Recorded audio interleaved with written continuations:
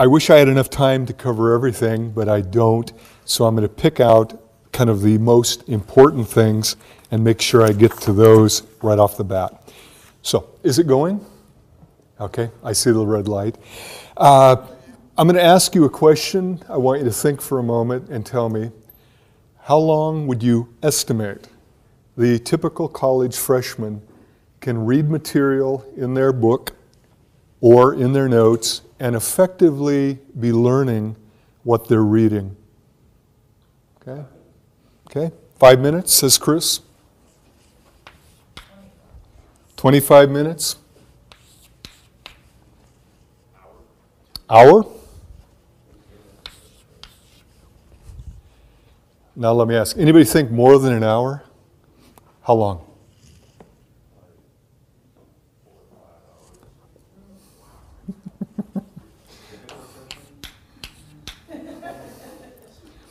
By the way, I had a guy, last time I did this, he said, oh, I can do it about 6 hours. And I just, well, then I found out he is a medical resident, just finished medical school. His wife was in my class. And indeed, my daughter's fourth year med, oh yeah, 4 or 5 hours, but that's not typical, I can tell you, okay? Anybody less than 5 minutes? Okay. So we get 5 to maybe 4 or 5 hours. A study was done, I believe the University of Michigan. They asked students to do the following thing.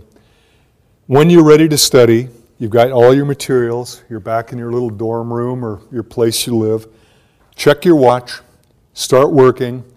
The moment you feel that sense of, I've read it, but it's not coming through, and it's like, I'm wasting my time, and we all get that feeling. Note what time it is. Record that, bring it back. And they had many, many hundreds of freshmen and sophomores do this, and then somebody took the time to compile it. And typically, right about 25 to 30 minutes.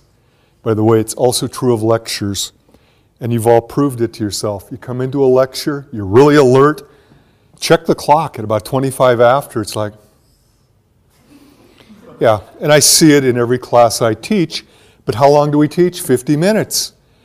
And yet, probably most of the learning, if it's going to happen, is in the first 25 to 30. Okay. I'm going to talk about a person, because I also like to teach by anecdote. A woman named Jeanette. I was a junior at Western. She was a freshman. Because I was a junior, I could live off campus. Those days, colleges were your parents in absentia. She had to live in a dorm because she didn't have a relative in town. We were dating. She got her first quarter at Western a D average, 1.0, 15 credits of D. She decided she really needed to buckle down, plus the school said, if you don't make it up, you're going to be kicked out. So the second quarter of her freshman year, she set the following goal: to study for 6 hours a night, non-stop, 6 to midnight, Sunday night through Thursday night. Friday, Saturday, she could party. The rest of the week, she was going to study. Now, one would assume, my gosh, going from little studying to 6 hours a night, 5 nights of the week, she should have aced everything. You want to guess her grade point, second quarter? 0.0. She failed every class. And this is why telling people to study more does not necessarily help. In some cases, it might actually worsen their performance. What I want to do is show you graphically what I'm talking about.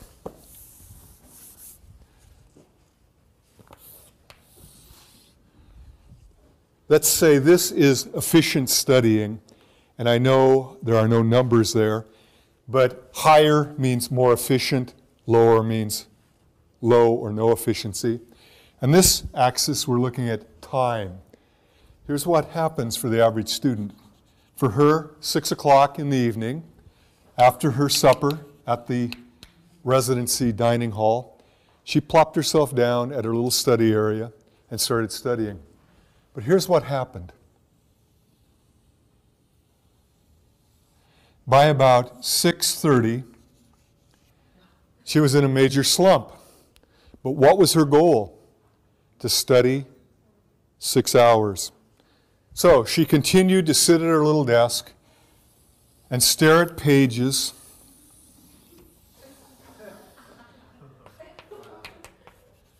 until midnight. She was at her desk 6 hours. How long did she actually study? About 20, 30 minutes.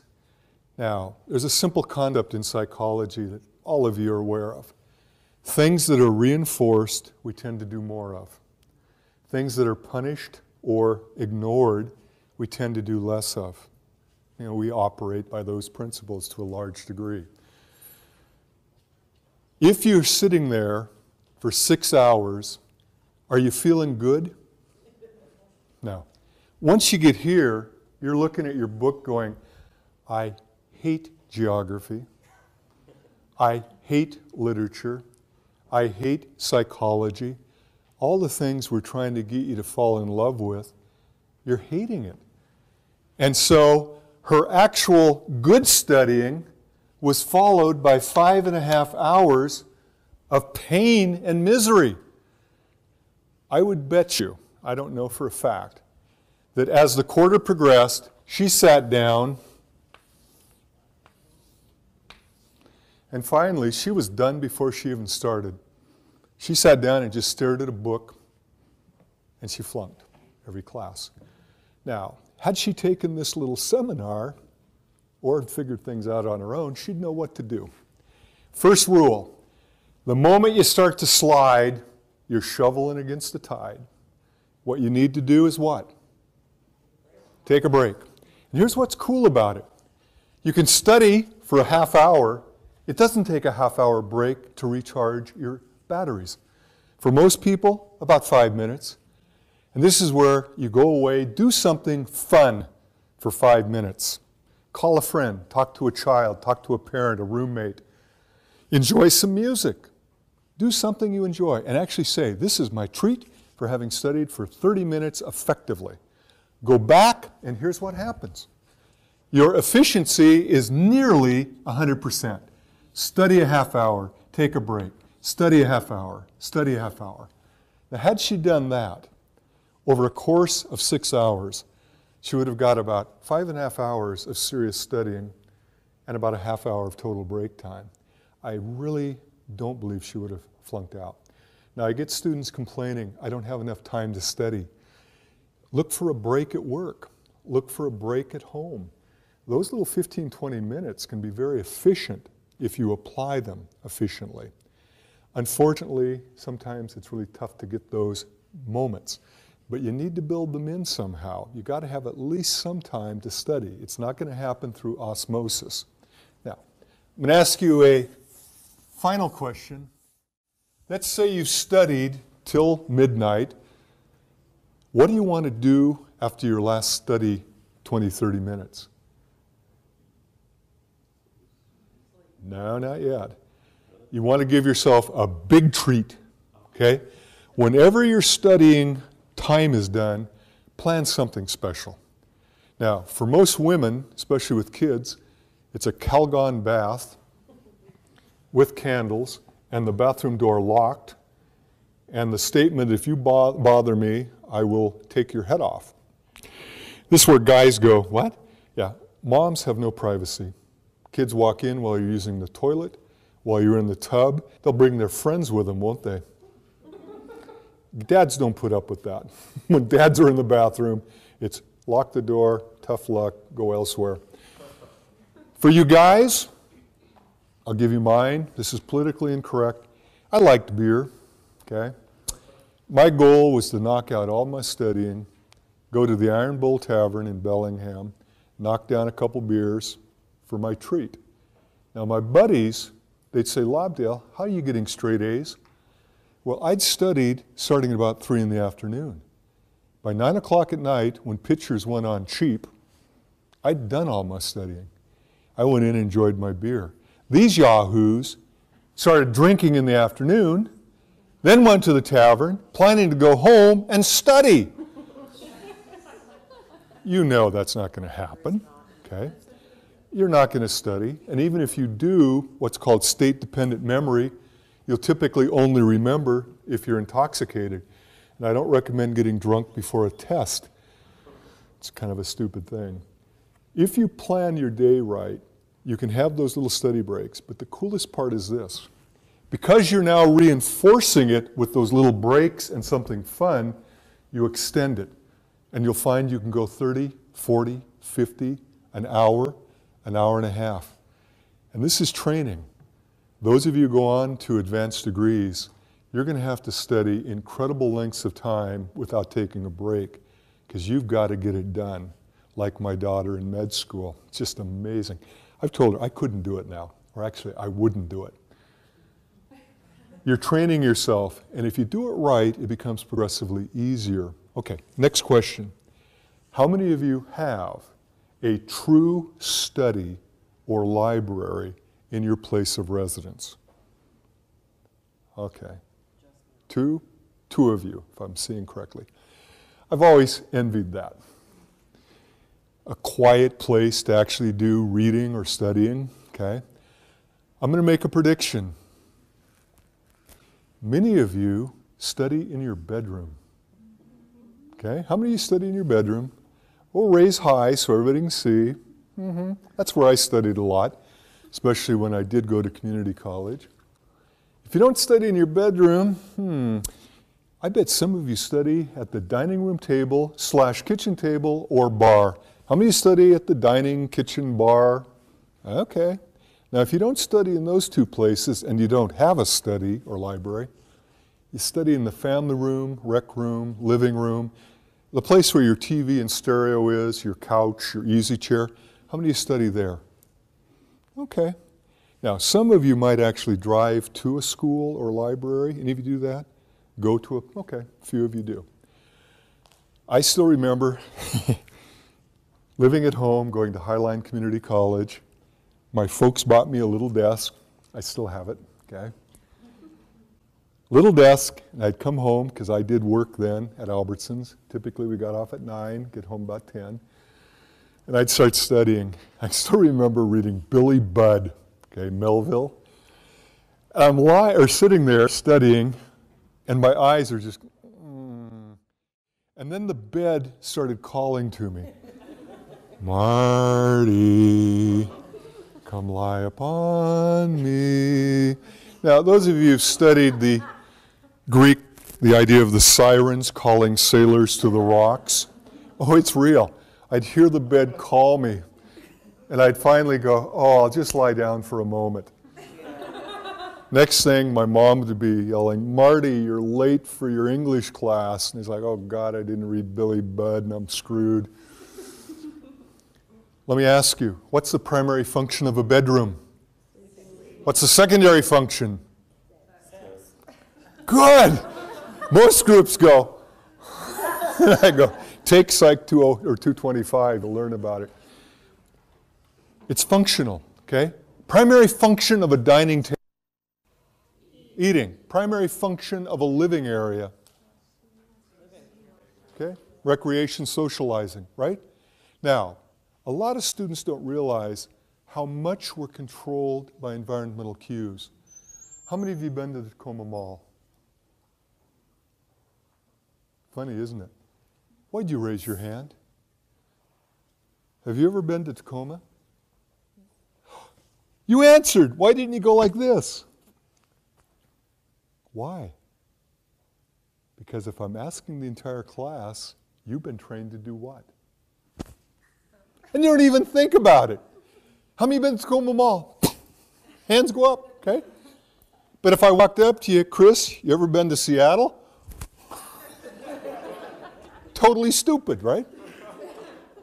When you're talking face to face, you respond verbally, okay? When you ask a group, hands come up. Now, here's what's bad. Now that I've tricked you, you won't raise your hand. It's like, I'm not going to raise my hand. Okay? But can you see how powerful it is? Without thinking, because we're in a classroom, how many have been to Tacoma Mall? Hands shoot up. Same is true of going in your bedroom and trying to study. You're in the bedroom. Now, a piece of research done at University of Hawaii. Researchers asked the students, what's the biggest problem with studying? They said, we can't get into it.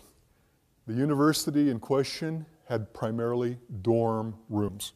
Very few commuter students to the university. Most of you have seen a dorm room. Oh, okay. Most of you have seen a dorm room. They're usually rectangular if it's a duplex. One side bed, another side of bed, everything kind of mirror image. Study area, right? You got a closet or wardrobe. So it's real interesting. In one room, you sleep, you groom, you talk with people, you socialize, you study, you snack. You're all in one room. It's a multi-purpose room. And yet you're supposed to study. If your door's open, what happens? Everybody, hey, Labdil, what's up? You know, and then they got to come in and talk to you. Very quickly, you can't get to studying. Well, the professors heard that the students couldn't get into studying, but they knew what the dorms looked like.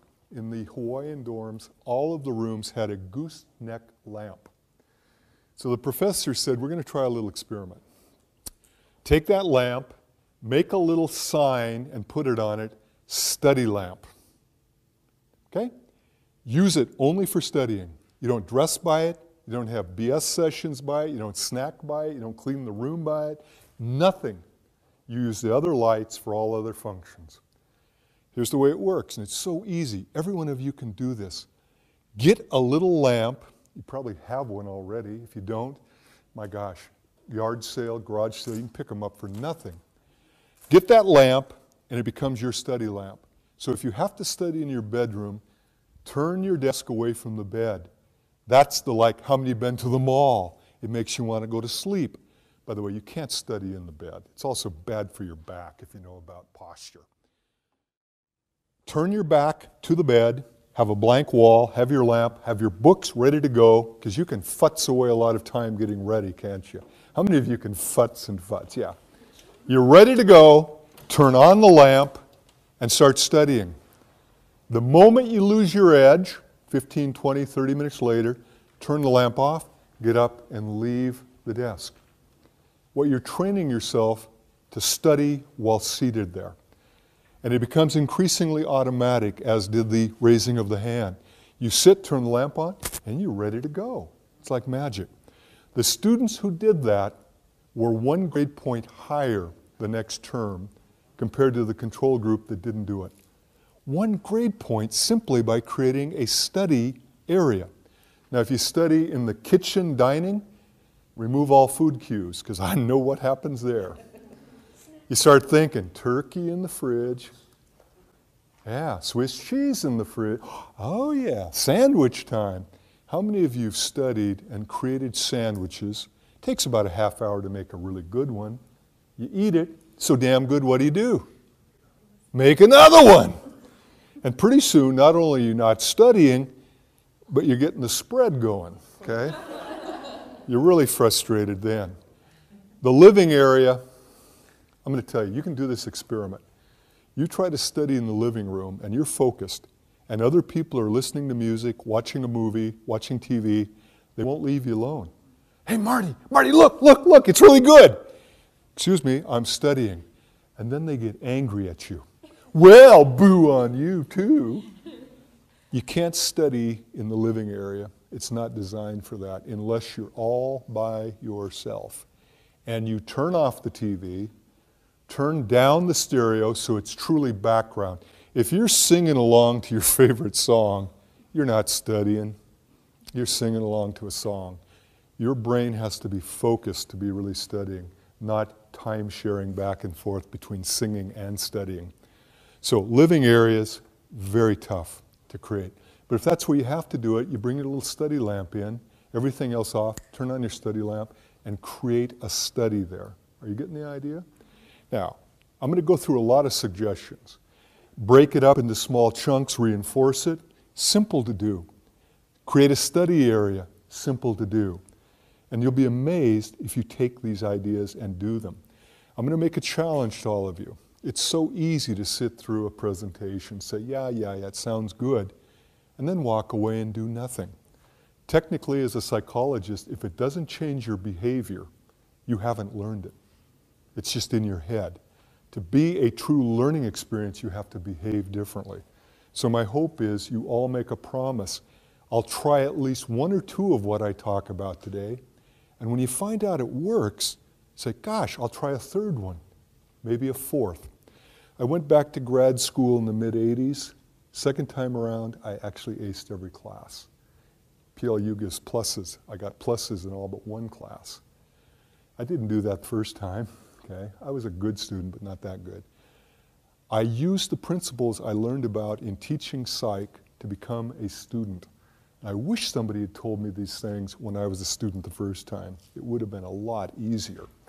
Okay, so we've got two things going. Break your study up into little pieces with reinforcement. Create a study area if you don't have one. I think you said you do have a study? Yeah, when my youngest daughter moved out, I took over with that. There you go. Okay, next thing. The more active you are in your learning, the more effective. And yet, increasingly, I have students who think studying is reading it over and over, and they're going to have some magical thing where they suddenly understand it and remember it well. When you're reading it over and over, or saying it over and over, the term for that is rote memorization, spelled R-O-T-E. It can work. It is the way most of us were taught in elementary school. The way I understand it, a lot of Asian schools depend heavily on rote. And some of you may be darn good at it. And if you can memorize and actually understand by repetition and it's effective for you, don't change. But for most of us, it's not the most efficient or effective way. The way to learn efficiently in college, first you have to decide, what am I learning? Is it a concept or a fact? A fact is the discrete little piece of information. Sigmund Freud is the father of psychoanalysis. That's a fact, okay? But understanding what psychoanalysis is a concept, okay? Understanding the name of a bone is a fact. Understanding what it does in the body gets into a concept, okay? So in studying, sometimes there are a lot of facts. In fact, I use anatomy as a good example. You got to memorize bones, muscles, organs, tissues, a lot of it. But if you simply memorize and don't understand the function of it, the comprehension of the actual concepts, it's a lot of wasted learning, really. Just to know a name of a bone is like, yes, so what? Okay? What does it do? How does it function? So, if it's a fact or a factoid, you have to approach it one way, and I'll talk about how you do that. But in most college classes, what we as professors are most concerned about is that you grasp the concept. Because concepts, once grasped, will stay with you a lifetime. Facts can easily get confused, but that's why we have Google, why we have reference books. If you know the concept, you can quickly look up the fact if you have to know that for a particular fact. Neat thing is, I get questions, who has more advantage, younger students or older students? Depends on what you're talking about. Most of us, as we get older, realize concepts are what are really important to make our lives better, to be effective in our work, to be effective in our personal lives. Facts, though, we realize we can look up. We can get those if we need them. Young people actually often learn facts very quickly, but they never think about the concept. And I'll give you a simple example. I'm an old guy. When I was a bit younger, I would sing along with the radio with my adolescent daughter in the car. Oh, Dad, if you don't know the words, don't sing the song. I'd say, okay, Beth, you're right. I'm not singing exactly what he or she's singing, but it's conceptually the same. What? I'd say, what's the song about? I don't know. She couldn't tell me what the song was about, but she could tell me every word in the song. That's learning facts and not seeing the concept. I, as an adult, I know the concept. I just make up my own lyrics, okay? Because I don't worry about the factual. Now, some of you are going, yeah, but my teacher does. I got to know the facts as well as the concepts. So we'll first deal with concepts. Here's the question. Can you put the concept in your own words? If you can't, you don't really understand it. Okay? It's not meaningful to you. To make it meaningful is a struggle. It's probably the biggest struggle you have as a student. But it's a struggle you need to do or you're wasting your study time. Now I'm going to give you an example. Only one of you probably in this room will understand what I just say, or will be saying. Ontogeny recapitulates phylogeny. And I knew she would get that. How many of you know exactly what I'm talking about? Raj, you do? Cool, 2 of you. Ontogeny recapitulates phylogeny. And most of you are going, it's all Greek to me. It's actually probably more Latin, but I'm not certain of that, okay? When I was a biology student, I learned about the ontogeny recapitulates phylogeny. And if you try to learn that and you don't understand it, it's going to go in one ear and out the other, okay? You can't hold on to it.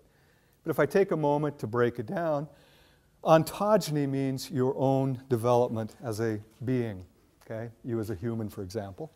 Recapitulates means goes back through or recaptures, retraces phylogeny, which is the development all the way from single cell to complex mammal. Now, to make sense of that, how did all of you start in utero? A single fertilized cell, right? An ovum that's fertilized. And then it starts dividing and you get all that. But you get a little period, and this is what they first looked at embryos, where we look like a little thing that looks like a tadpole, right? Yeah, tadpole-ish. So we start with a single egg that's fertilized, and then we get this little thing that looks kind of like a tadpole, and they thought these were gill slits, okay? They're not, they're just what becomes the thoracic area.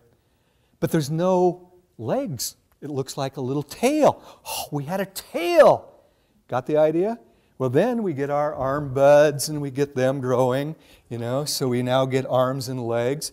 And gradually, we start looking more like a human being. By the way, take an embryo of any mammal. You probably couldn't tell one from the other. Human, pig, doesn't matter.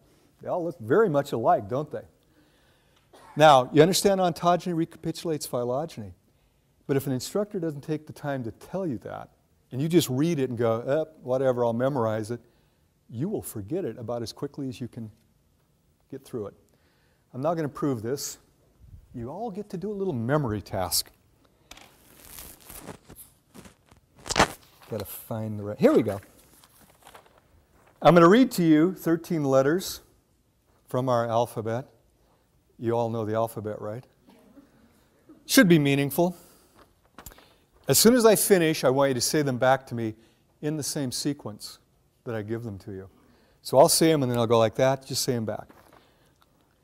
Y, T, R, H, don't write them, A, U, S, P, D, P, A, Y, H.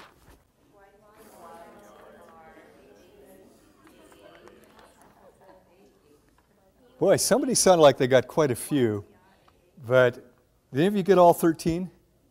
By the way, the fact that you took notes is a good thing. It's one of the best things to help you remember. And I sit in front of classes where they just go, for 50 minutes I'm giving them wisdom, and they're not taking a damn note. And then they wonder why they don't remember. You can't remember everything in a lecture. I'm going to rearrange the letters a little bit, see if you do any better. H, A, P, P, Y, T, H, U, R, S, D, A, Y. The letters in sequence. Whoosh, letters.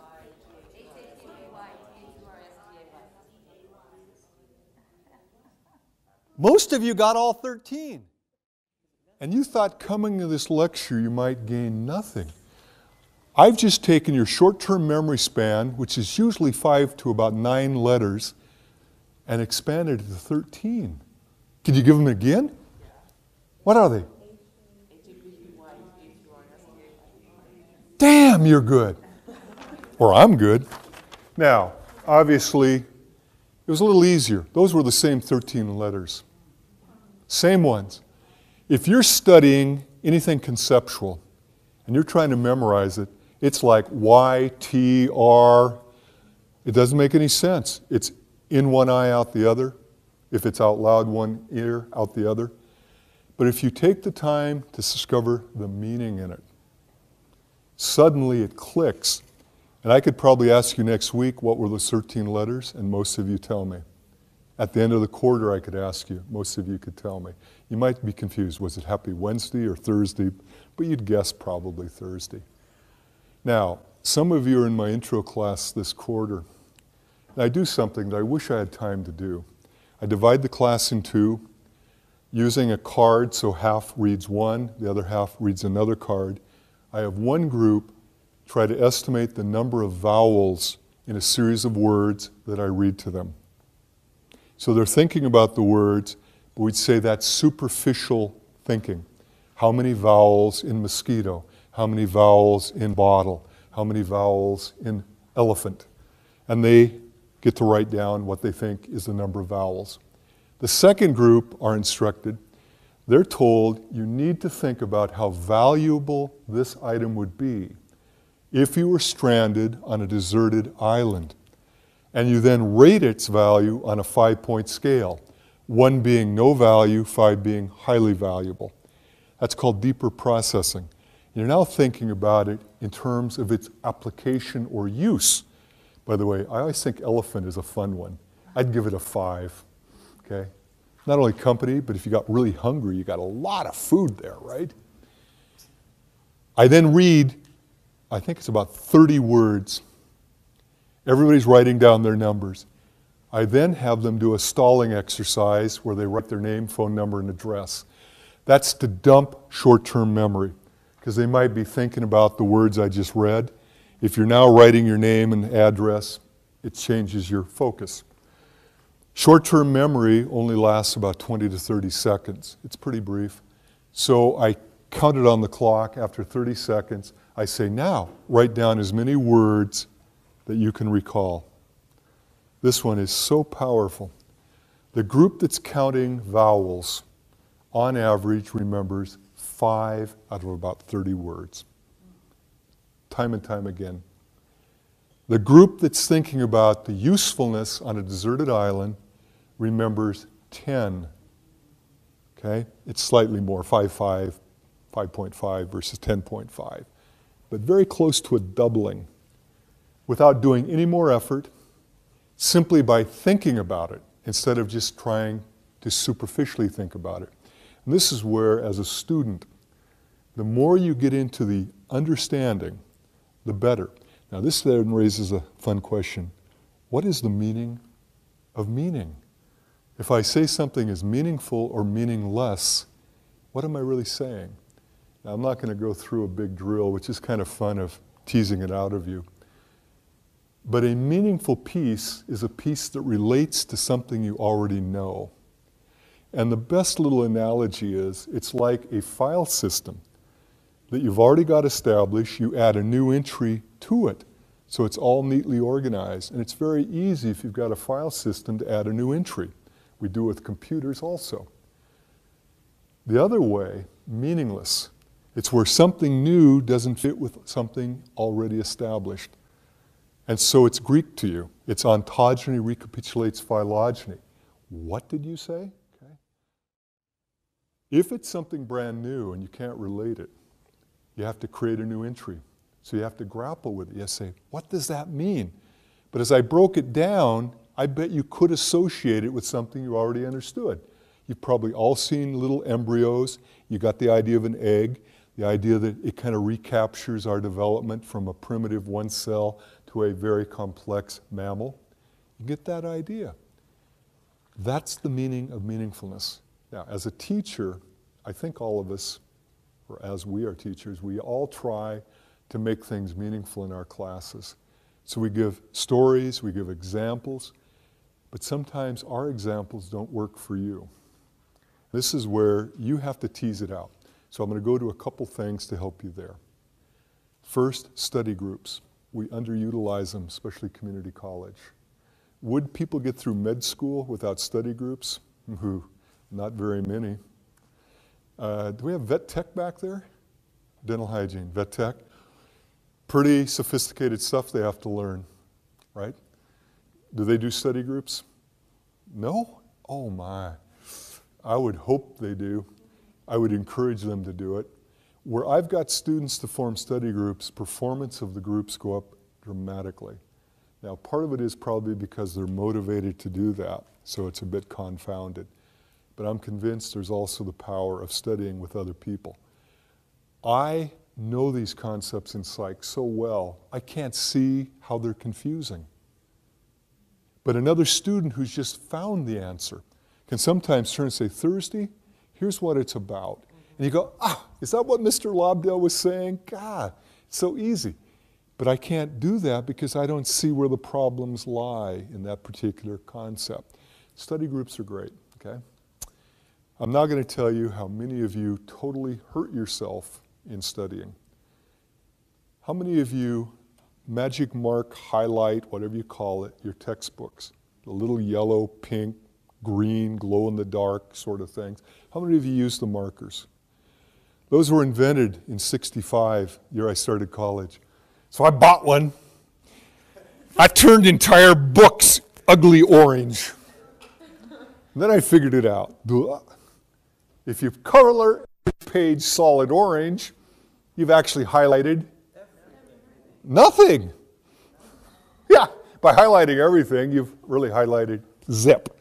So I did the clever thing, and you guys are way ahead of me. What do you highlight, folks? The most important thing. When do you do it? When you first read the book, right? Or the chapter. So you read through, are you studying? No, I'm reading for the most important things. Zip, zip, zip. And some of you get out rulers to make it really neat. Take hours to make pretty little. Then you go back to the start of the chapter. You read the first thing you underlined and you go, I remember that. No, you don't. You recognize it. People are incredible at confusing recognition with recollection. Your visual recognition threshold is so great, you can see a person once, see them years later and go, I know you. Were you a student at Pierce College? Yeah. Did you take psych? Yeah. From Lobdell? Yeah. Okay. 36 years I run into that, okay? Proof of this, grab a magazine in your house that you haven't looked at for a while, leaf through it, you will get the illusion of remembering virtually every advertisement and article. But to prove that it's not recollection, it's actually recognition, before you turn to the next page, predict what's on it. There's no way you're going to be right. But as soon as you turn, you go, oh, I remember that. No, you don't. You recognize it. Now, going back to your book, you've highlighted the most important stuff. You now go back to study it, and you say, oh, I remember it. So do you study it? No. So what don't you learn? The most important part of the chapter. And then they come in the next day all ready for the quiz. Oh, I studied hard last night, Mr. Lobdell. Here's your quiz. I don't believe it. I can't remember a thing. How many of you heard that? Those of you who teach, I could retire now if I had $1 for every one of those comments. I don't correct them. I shake my head and think, poor baby, you think you knew it, but in fact, you recognized it. You didn't know it. Now back to this active learning. How do you know it? If you can look at it, go to the next one, read it, and then stop and go back to the one before. Look up in the sky and in your own words, say what that was about. Yeah, you know it. You will not forget it overnight unless you suffer a pretty major cerebral accident. It just doesn't happen. But while we're talking about this, most of you undo good studying by not sleeping adequately. Some of the latest work on REMing, we're not sure exactly how, but there's something going on. It involves the hippocampus. It involves the storage from a transitory long-term memory to a permanent, what we call consolidation. That just labels it, doesn't really say what's happening.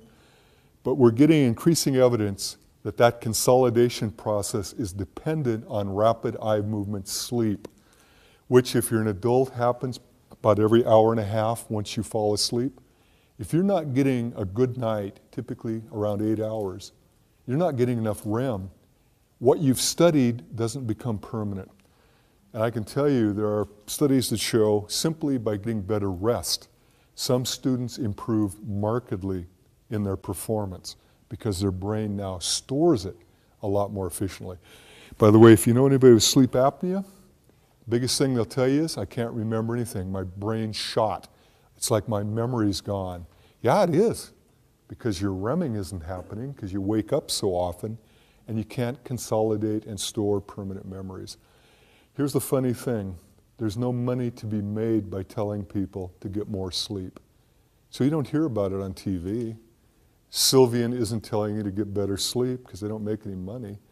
I tell students, and they go, yeah, that's nice, but they continue to use their time for other things.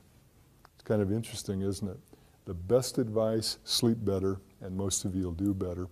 Most of you won't even begin to take it. And I know why. You got so many other things to do. I'd ask you this, are they important? Is studying and learning the most important thing you're doing as a student? If so, maybe you need to give up some of the other activities. I have students tell me, I don't have enough time. There's 162 hours in a week? We all have the same amount of time. Marty has no more nor less than anybody in this room. The real question is, what do I do with my 162 hours? Am I going to use it well or use it not so well? Okay? I'm going to give you a couple other tips here. Taking notes, so vital. But most students who do it haven't learned a very simple rule.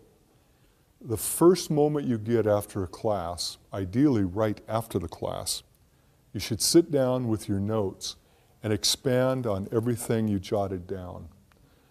Give it depth, flesh it out, okay? If you even wait to go home and do it a couple hours later, you will have forgotten some of your own notes. How many of you have done that? You've written beautiful notes, you get them home, you don't know what the hell you wrote.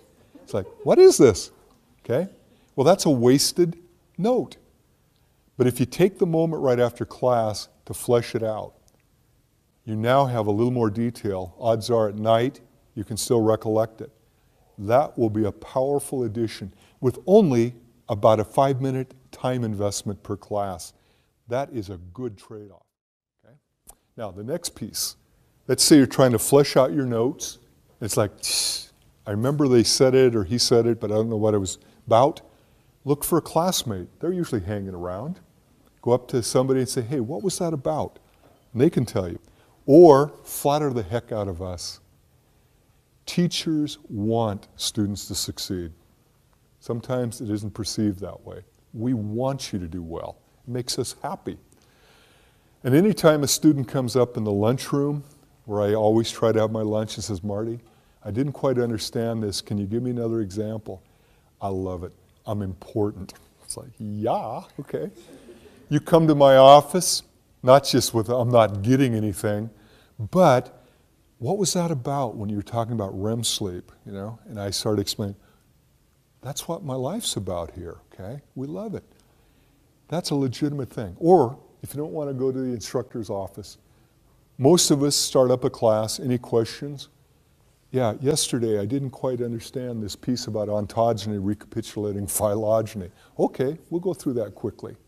Once again, we like that. We want you to be successful. Okay, let me jump back here to see where I am in my presentation. Okay, I was talking about being active. Activity can also take the form of recitation. How many of you know the best way to learn is to teach somebody else? Boy, if you've got family members or roommates, teach them geography, psychology, anatomy. They often love it. One of my dearest students 2 years ago, God, I just loved her. I finally met her parents. She says, I've heard so much about you. I hear every lecture you've given. She would come home, sit around the dinner table, and recapitulate what I'd talked about. It's powerful because it reinforces your learning, plus it tells you if you really understood it. Because if mom or dad says, well, I don't quite get that, and you go, I don't understand it either, Then very quickly you have to go back and redo it. Teaching another person. Now some of you may not have anybody at home to teach, or they are not interested. Too bad. Teach an empty chair. There's nothing wrong with talking out loud. Thinking is internal talking to a large degree. There's also non-talking thinking. Talking out loud, as long as you know you're doing it, is not abnormal. If you think it's somebody else, or it's a real person in an empty chair, talk with me. I'll try to get you lined up with someone who can help. If you have roommates or friends, say, I'm just doing this little Socratic thing where I'm going to explain it to an empty chair. Dialogue with that empty chair. Practice it. Now, for some of you, writing it out in your own words is a good thing. I'm lazy. I never liked to do a lot of writing. But I learned very quickly to look at it, look away, and do a little dialogue with myself. Because it told me if I really understood it or not, very quickly. I would also do it with my kids, teach them as best I could, my spouse, anybody who would listen. It's a nice way of learning. Active recitation. By the way, one piece of research said 80% of your study time is best spent reciting and only 20% reading. Okay? This leads to, how are we doing? Ooh. I wanted to talk about textbooks. I brought the one I'm using in intro right now. Most students have not been taught how to use a textbook, and yet it's such a powerful tool. Because they haven't been taught the power of the tool, a large percentage don't even buy the book, in part because they're getting so darn expensive. Over $100 for this little puppy here, I believe. These books are designed for what's called pedagogy. That's a fancy way of saying helping you learn. And they are seriously done to be, at least according to the people doing it, the most effective way of teaching. But students don't know the effective way of using it. How many of you know of SQ3R? None? 1, 2. I assumed all my students were still learning this until a few years ago I asked. It died out. There's also a SQ4R. There's a newer version of it, which I'm not so familiar with. SQ3R, survey, that's the S. Question, that's the Q. Then you have 3 R's, read, recite, review. And we were taught this because they knew pedagogically, way back in those dark ages of the 60s, that you retain much more from a text if you survey, question, read, recite, and review. So, how do you do the survey? These are not novels. In a novel, you wouldn't want to read the last page, would you? Find out who done it, it'd ruin the whole thing. But this is a textbook. So what you do is you actually go through the entire chapter. You look at pictures. Okay? What's this about apples? What's this about a duck-billed platypus? Okay. And what you're doing is you survey, you ask questions. What are formal concepts? What's a superordinate concept? What are natural concepts? Prototypes. What is a prototype? So you raise questions as you go through. It only takes a couple of minutes to survey a chapter in any class. Okay? As you're surveying, you simultaneously raise questions. What you're doing then is causing you to be looking for answers. And this is a powerful thing. How many of you have noticed when you're looking through a newspaper for a piece of information, you can find it, it kind of jumps out at you? But if you're just kind of reading it haphazardly, kind of casually, most of what you read you don't even remember. There's something about it, and I can't explain it, I can only describe it. If you intend to find something, you find it. And I've got a little demonstration I could have brought where I actually show a placard with the words Boston and London printed on them. And I hold it up for 20 seconds. Out of a group this size, maybe 2 or 3 of you'd see Boston and London. Because before I do it, I tell you to look for letters, symbols, and numbers. I create what's called a set. You're now expecting not to see words, but letters. And even though Boston and London are printed on diagonal, most people don't see it. Likewise, if you just kind of go through a book without asking questions first, you kind of skizz over the content. You don't have the search mechanism going, okay? The reading followed by the recitation, I've talked about that. Technically, before a test, it should be review. It should be in the barn. Now you're just touching up to make sure you haven't lost anything or confused anything. But I know how this works. Because we schedule tests, most students don't start studying till shortly before an exam. And much like my friend, they put so much time all massed together and only study for about a half hour, pull all-nighters so they don't get the good rest, come in and do poorly. You're undoing yourself.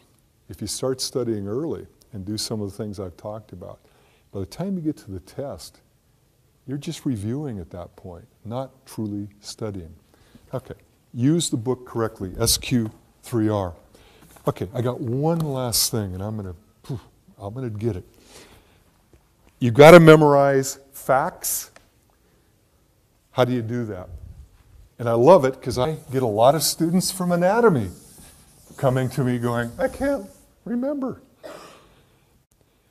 What you use, mnemonics. In my view, they're quicker, easier than rote memorization, and I do use them. Mnemonics come in several flavors. We have acronyms.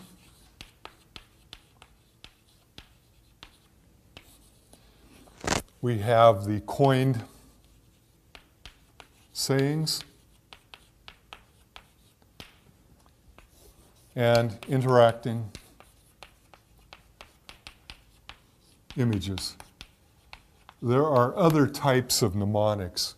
Technically, taking notes is a mnemonic because a mnemonic is any system that facilitates recall. Most of what I've been talking about are technically mnemonics. But these are more formal, okay? How many of you have learned that you can take letters and form a word of it, using those letters to remember certain facts? Okay. Ones that come to my mind, Roy G. Biv. How many of you know about Roy G. Biv? You know.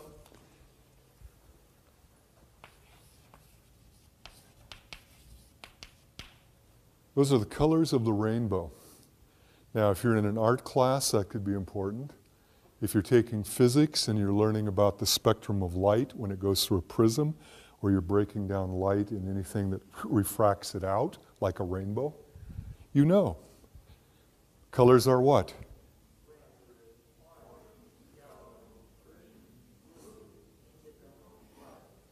Pretty easy. Now, how long would you have to work with flashcards to remember that? Now, in my intro to psych class, see if anybody remember afferent? You can tell me. We both talk about this. Afferent neurons in the periphery, what do? From sensory receptors toward the CNS. Efferent, CNS, to the effectors, muscles basically, okay? The trouble is, when you're teaching this, and this is good for you to know as students, anytime two things are highly similar but not the same, you get maximal interference. That's how we talk about problems with remembering. So you memorize it without really knowing it, and you're sitting there on a quiz going, oh yeah, it's afferent. No, it's efferent. No, it's afferent. How many of you have done those flip-flops? And your brain gets, and then you tell the teacher, you're tricky. It's not tricky if you know which is which. It's very easy. But if you're confused, it's terribly tricky. And I just once again think, oh, you didn't really know it. So when I tell my students, really they're both the same. Whoop. Sensory are afferent. Motor, efferent. Now with that little acronym, SAME, you can study very little. They're both the same. Now, this is where I had a student in my class say, okay, same, big deal. But I'm in anatomy and physiology. I says, what's giving you a hard time? He says, we're studying the heart. I said, well, I took a really light anatomy course. What are you studying? The left and right atria. One is deoxygenated blood, and the other one's oxygenated because one's on the way to the lungs, the other one's coming back from the lungs. And she said, I can't keep it straight. Now, that's a factoid. She understood the function of it. The concept was there. But every quiz, she'd flip-flop. The right is deoxygenated. No, the left is deoxygenated. Boo, boo, boo. So I said, okay, tell me which is which, because I don't know. She looked it up in her book, and I've never forgotten. She said the right atrium is deoxygenated. Am I correct? Better be. I said, can you remember radio? This guy was sharp. She says, that's not how you spell radio. I said, you're correct. It's an acronym. Right atrium deoxygenated. Her little eyes lighted up. With one little thing, she could keep it straight, okay? And if the right atrium is deoxygenated, the left atrium is, or LATO, if you like LATO, okay? I don't know, it's dumb. Now, this is where I put a challenge to you. Sometimes acronyms can come up that are very easy. Now, I'm going to go with one, and you can help me on this. 12 cranial nerves. Give me the saying. No, not the other. No, not that one. There's two of them. Yeah, on Old Olympus's Towering top. a fin and Viewed some hops. Okay? Now, what she just gave you were the 12 cranial nerves, the first letters in descending, right, from the top to the bottom. And I've never learned all of them because I didn't take that serious. But if you know on old, obviously O, O, you're going to have, what are they? the olfactory optic. Okay, olfactory, optic, okay?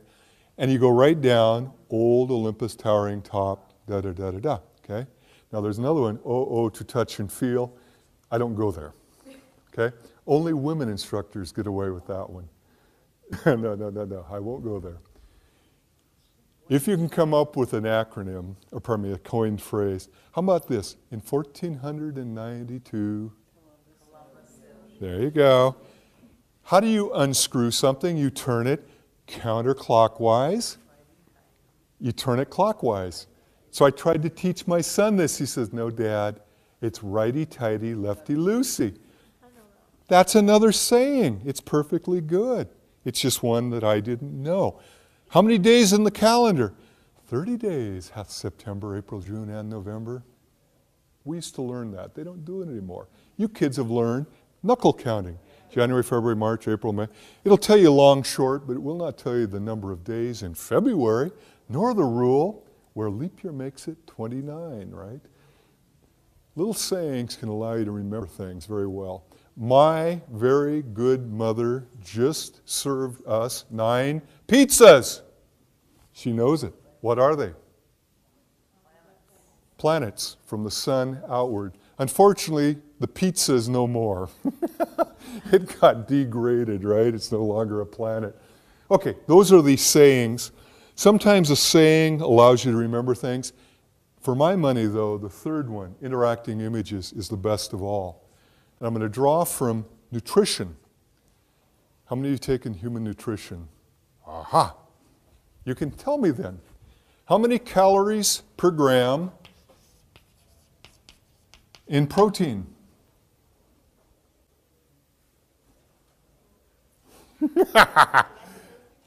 Dang! Do you remember?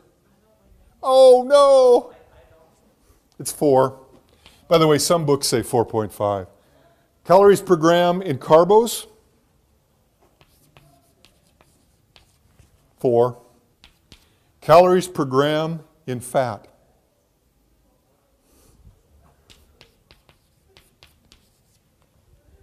And that's why when you consume fats, you're getting twice the package there. It's why Eskimos eat a lot of what? Fat. They need energy. That's why if we eat a lot of fat, we get the gut going.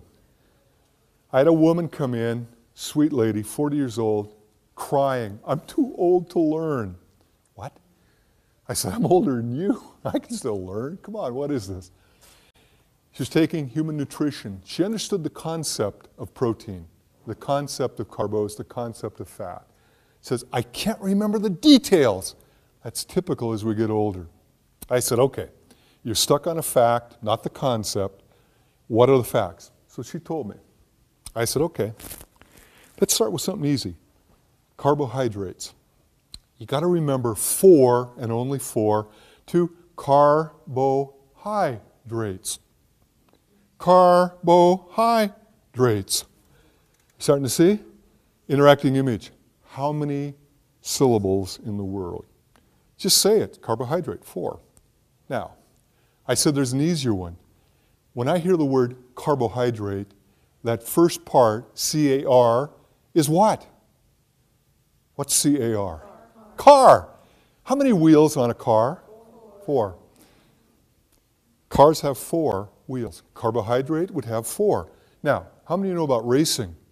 You got the pro car circuit. Would a pro car have 4? Just like a car. Protein, pro car, 4. Now she's starting to see what I'm getting at. Fat, fat. How do you remember 9 in fat?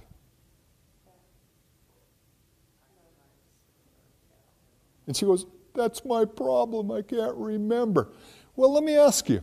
Some of you know about cats, vet tech, right? How many lives do they have? 9 lives. Now, there's also an expression for rich people. What do we call a rich person regarding cats? Would a fat cat definitely have 9 lives? So I picture fat cats with 9 lives. This woman was almost gleefully happy. 9 calories per gram in a fat cat. Now, I've used this in classes, and I try to get people to realize interacting images work even better if they're a little weird. The weirder, the better, actually. But if you share them with friends, they may go, "Ooh, my God, you're sick." So you may not want to share them all. I have a bunch, and I will not share them in this class. They keep things straight in my mind, but they would sound weird. But one gal came down, and it was so cute. She says, "Marty, I have a way to remember 9. She goes, "I was stationed in Germany. I picture a very obese Fraulein looking at a bowl of strudel, going, 9, 9. I loved it because it's a homophone, but do you think she'll ever forget 9 and fat? She'll just picture the two together. Now, the more you can create those interacting images, the easier it is to remember facts. By the way, alcohol, anybody know? 7 calories per gram. How many letters are in the word alcohol? 7. And if you're a bartender, what's the classic call drink? Seagram 7 with 7-Up. They call them 7 sevens. 7's everywhere. So the more you know about Seagram 7 with 7, it's like 7 calories per gram.